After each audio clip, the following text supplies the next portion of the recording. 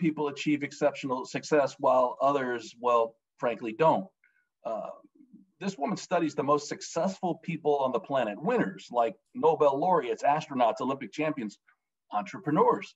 She wants to know what they do when the world isn't watching, what truly makes them elite. How do they deal with adversity and with failure? A lifetime of curiosity and research has made her one of the world's foremost authorities on developing the mindset and skill set for peak performance, as well as made her a highly sought after mentor and coach. Please welcome Ruth Gotian. Ruth? Excellent. Wonderful. Thank you. Well, greetings from New York. I am so excited to share with everyone my obsession with success. And it really has become a long journey from what started with a doctoral dissertation and has led over the years to just seeing where it grows and reverse engineering the process. So I am really here to talk about what it takes to become a high achiever.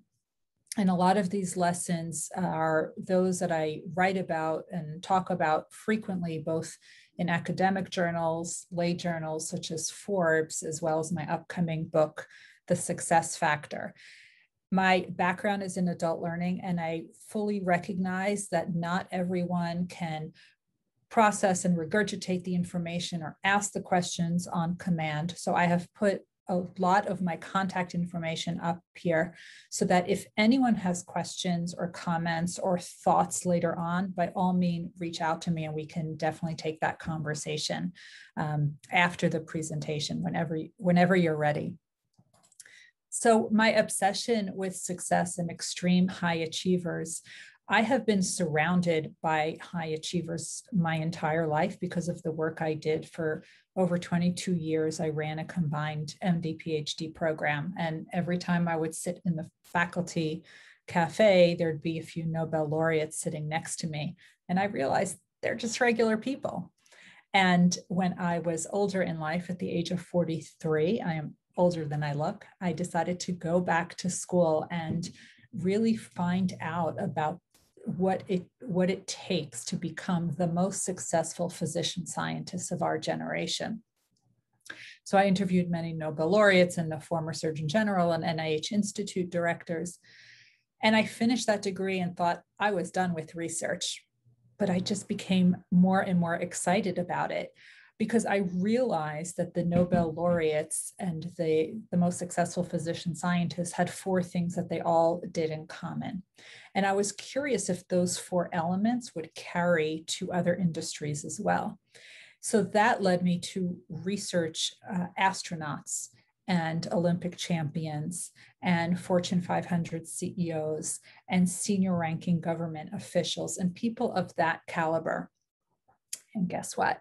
Those four elements that I found in the Nobel laureates were the same four elements I found in Olympic champions and astronauts and Fortune 500 CEOs, which means this is something that can be learned. This is a learned skill. So I reverse engineered the path to success, talking about those four elements and really teaching people how they can implement those four elements. And I try to give a lot of options because one of the things I recognize from the adult learning background is what works for me may not work for you. And adults, we like choices. So I give people a lot of choices usually when we break this down. But today I'll give an overview as to what those four elements are. But I want to tell you this one caveat. You cannot pick and choose which of the four you're going to do. You must do all four, and you must do all four simultaneously. So here we go. The first one is they have found their intrinsic motivation. They have found what they love to do. They would do it for free if they could. And they sort of kind of are, right? An astronaut is a government worker. They are not doing it for the salary. Olympians, until they win that gold medal, they're not really making all that much money either. They love what they do. It's the reason they get up in the morning. They are laser focused on their goal. They cannot imagine doing anything else at all. And the second thing is they have this strong level of perseverance. So if there is a challenge, they are going to do whatever it takes to overcome that challenge. Because again, going back to the intrinsic motivation, this is what they were born to do. So they know it's a long road, and they know that there are bumps and barriers and hurdles and craters along the way. But the way they view a challenge is different than most people. They're not going to whine and say, oh, poor me. Oh, poor me, I didn't get a grant. Oh, poor me, I was rejected for a promotion. Or poor me, there's a pandemic and I'm stuck at home. They don't ever say that. They say, here's the challenge. They don't question if they will overcome the challenge because they have the self-confidence and the self-efficacy that they will overcome that challenge. Instead, what they focus their mindset on is how to overcome that challenge. They completely shift their thinking. It's not if, it's how. So they focus all of their energy, that laser focus we talked about, on how to overcome the challenge. And they work at it and work at it and work at it. And you hear this from the Nobel laureates who are up doing their research at all hours to the Olympians who are constantly practicing, even if when they didn't get to meet their initial goal, because they know they're going to hit that goal eventually. And they're not afraid of failure. They know it's part of the process. So if we talk about, for example, the former chief astronaut of the United States, Dr. Peg Whitson, she had to apply for 10 years before she was ever accepted as an astronaut at NASA. 10 years. Eventually, she became the chief astronaut of the United States, the first female commander of the International Space Station, and she has spent more days in space than any American astronaut of any gender. But she was rejected the first time she applied and the second time she applied. And this process of rejection and reapplying went on for 10 years. She knew she was going to be an astronaut. She could not see herself doing anything else. So she kept applying. She had that perseverance to keep on trying. By the way, most of the astronauts, except for one who I interviewed, had to reapply multiple times. And we also know there's a famous story of one of the recent Nobel laureates. He got the call that he won the Nobel, and a few hours later, he was back at his desk applying for a government grant because he knew that just because the Nobel came, he was not going to get this influx of finances in order to support his research. So he kept doing those things. He knew he'd have to. Now, the third thing that all high achievers do is that they have a very strong foundation that they are constantly reinforcing. It worked for them early on in their career, and they are still doing it now. So, for example, Bonnie Blair, who, for those of you who are Olympic junkies like me, she was the speed skater in the Winter Olympics, and I think she won 5 gold medals. And at that point, we had in East and West Germany, and the East Germans were first and second. And she wanted to reach the top of that podium. She wanted to be first, but she knew that the East Germans were unstoppable. And she said that their legs were like tree trunks. And she said, I could work out all day, all night. I will never have that power. I will never have that power. She went back to the training she did early on. When she first started skating, she even brought back her original coach in order to fine-tune her foundation. She said, I don't have the power, but I will have a better technique. And that's how I'm going to win. And that is how she won 5 medals, 5 gold medals. And this is the same story. Doesn't matter who you ask. Kobe Bryant, the late Kobe Bryant, we heard that he was in the gym before the sun rose. And he was doing the same skills you would see in any junior high gym. The scientists, they are still doing the same thing. The most successful scientists, they're still designing experiments. They're still writing their papers. And they do that. They're still applying for grants because those foundational skills that work for them early on are the same ones that they do later on as well. Now, the last one is that the high achievers are constantly and continuously learning. Now, we have all heard of Warren Buffett and Bill Gates and Mark Cuban, who read for 3 to 8 hours a day. For those of us mere mortals who don't have 3 to 8 hours a day to read, the point is not that they are reading so much every day. The point is that they are consuming new knowledge. They don't say, I know it all. They are consuming new knowledge. That is the key point. So what are some of the other ways that we can continuously learn if we don't have the 3 to 8 hours a day, or if reading is not for you? So you might choose to read, and you might choose to read books. You might choose to read articles. You might choose to read blogs. You might prefer to listen to podcasts, to webinars, to lectures such as this one. You might even hear something on Clubhouse, or watch YouTube videos, or talk to people in the hallway. So all of the high achievers had mentors, and not just one mentor, they had a whole team of mentors. Because again, remember, they know that they don't have all the answers, and they surround themselves with people who can offer different perspectives and different ideas and different things to think about, because they're always trying to get better. And these mentors believe in them more than they believe in themselves. So they help them with their career, but they also help them with the psychosocial support to be their cheerleader, to help them out when things don't work out and they're feeling a little down in the dumps. So the mentors are there to really help them. Doesn't matter how successful you are. All of them still have those mentors all around them. They're continuously learning, continuously open to learning. One of the things when I ask, for example, the physician scientists, they love going to the conferences because there's always something new for them to learn. They love that. It's an intense few days of constantly learning.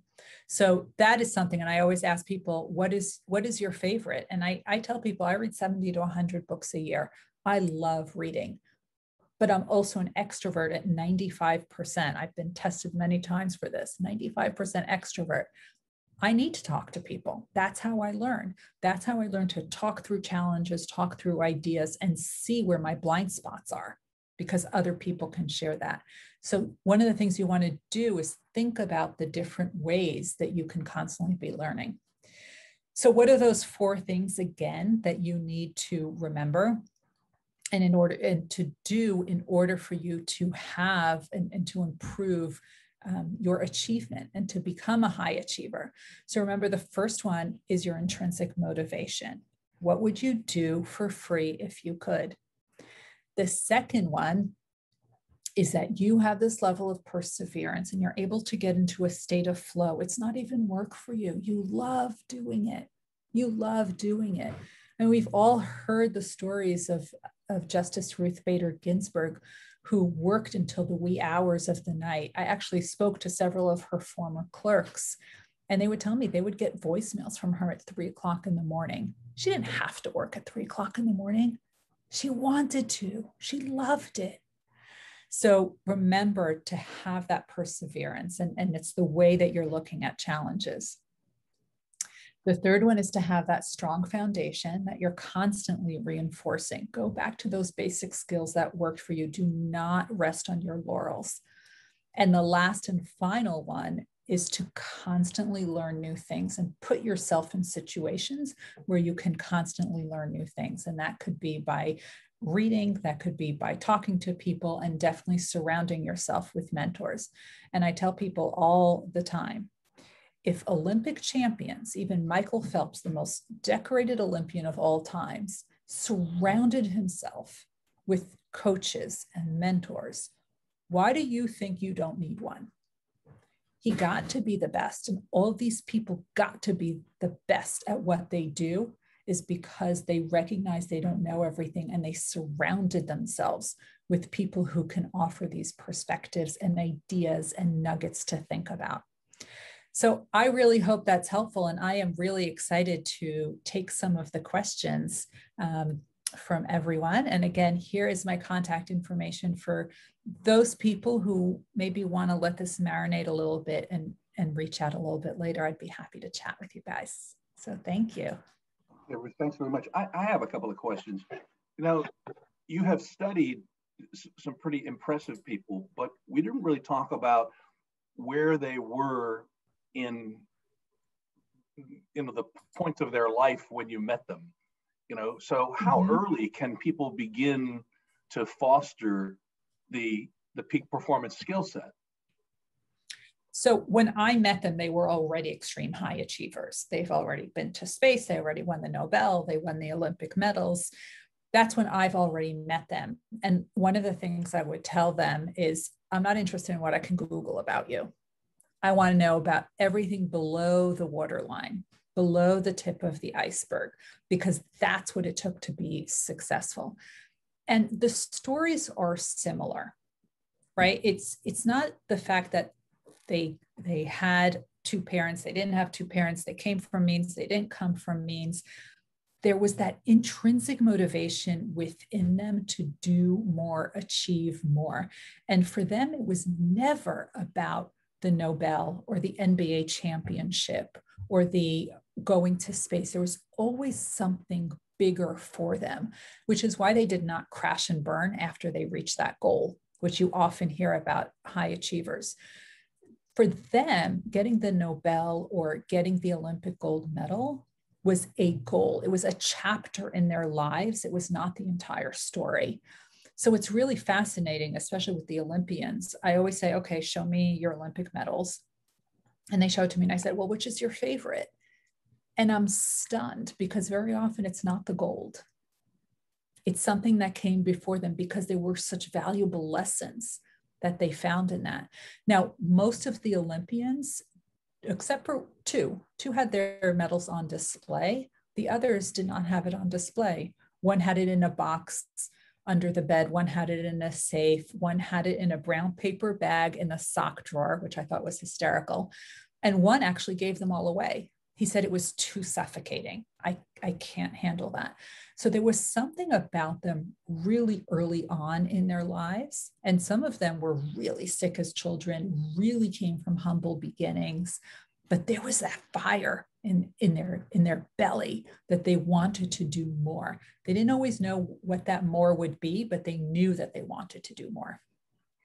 I have a friend who's a very successful coach who says that the best athletes and the best competitors are the ones who have not just a high IQ, but who have also a very high EQ, so that they understand all the trials and tribulations.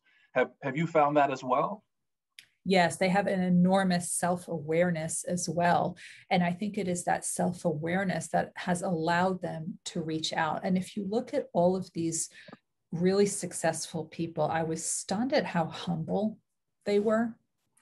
And in their being so humble, it was they recognize that they don't have all of the answers. And I think that is what has made them so great. It was this enormous self-awareness in themselves and an awareness of others as well and how they were interacting.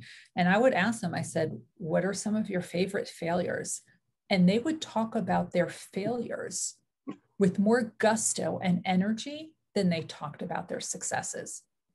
They almost didn't even want to talk about their success. It was those bumps in the road, those failures that really were the greatest learning points for them. It's fascinating. Ruth, thank you so much for your time.